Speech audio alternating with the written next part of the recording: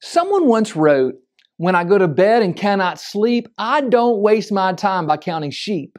I count all blessings one by one from the morning till the setting sun." You know, beloved, we really do have so much to be thankful for. God's been good to us. And so Thanksgiving should come naturally. Yet God has to remind us to be grateful. Why is that? Well, because in our brokenness, we tend to focus on the negatives around us and throw a pity party for ourselves.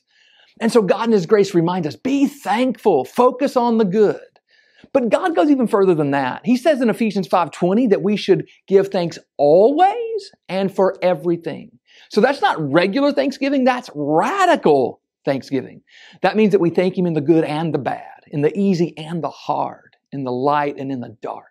So beloved, our Thanksgiving should not be circumstantial and dependent upon what's happening around us. It should be continual and dependent upon God who loves us in and through every moment. So is your life filled with thanks to God?